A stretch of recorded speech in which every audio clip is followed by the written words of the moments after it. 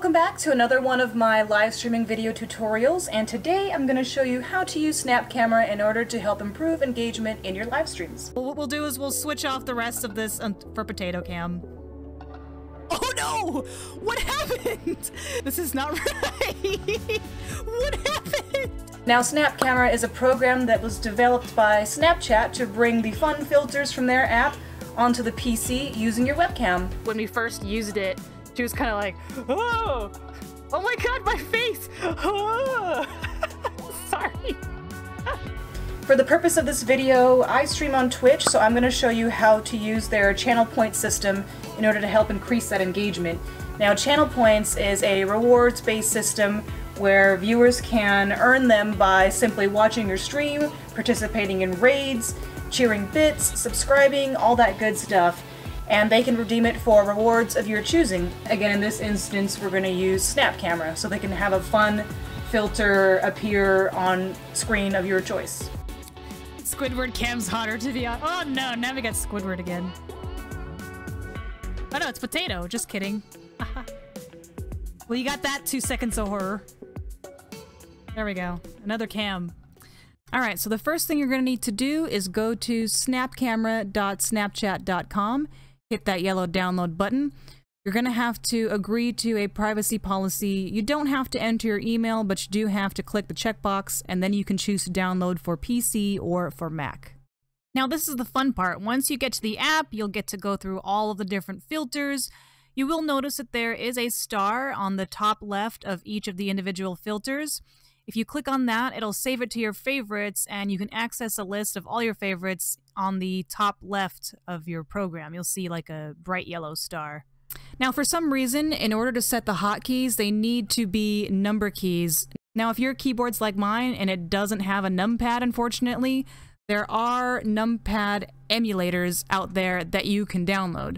I will put a link below so that you can find that, but it basically looks just like this.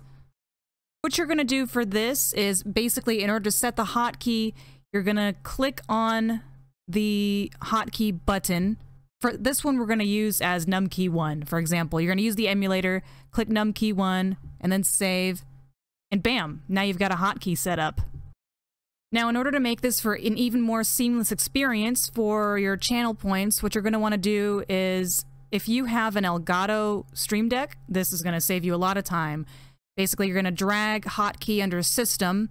We're going to name it the same as the Snapchat filter, just in case for some reason they all disappear. And then we're going to assign it to the hotkey. So you're going to use the Numpad emulator again to hit 1. So now it's linked not only to Snap Camera, but also to your Elgato. So now, in theory, at the push of a button, you've got that camera. Boom! And you can turn it off. Boom! Boom! Now the easy part is just going to be assigning the channel points to your Snap Camera filters. So in order to do that, you're going to go to your own channels page. You're going to hit the channel points button on the bottom in chat, hit the 3 dots, manage rewards, and it's going to take you to this page. Hit manage rewards again, and it is here that you can add the different cams. So I like to go a step further, and I'll go to Google and find a transparent image of kind of a descriptor for the camera, and I'll upload it that way. But we'll use my Potato Cam as an example. So I've set the reward name to Potato Cam. The description is turn me into a potato for 5 minutes. And here's the transparent images that I took off of Google. You can customize the background color to be whatever you want, as well as customize the number of points that one needs in order to redeem it. So easy peasy, right? Now when they redeem a channel point, let's say for Thug Life, you hit a button on the Stream Deck, and bam, now we're just straight thugging it.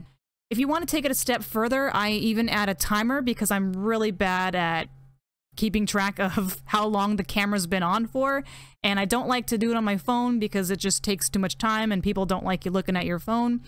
All you have to do is go underneath the Stream Deck options, go to timer, drag that over, and then you can set it to pretty much any duration that you'd like. Hey guys, there's one thing that I did forget to mention, hence Pajama Adam. You want to make sure that you change your webcam settings like white balance, zoom, all that before you launch Snap Camera, because Snap Camera doesn't have any settings of its own to change those sorts of things. So you want to make sure with your current webcam already running, you go to Properties, Configure Video, and then you want to do all of your changing of white balance, zoom, whatever, here. Once you have that, you're going to want to deactivate that web camera. We're going to launch Snap Camera now, and then we're going to go back into your broadcasting software, Properties, select Snap Camera, and then activate. And now all of the settings that you applied using your actual webcam should be brought over to this.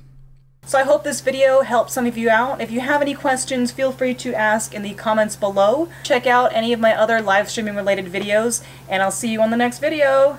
Bye!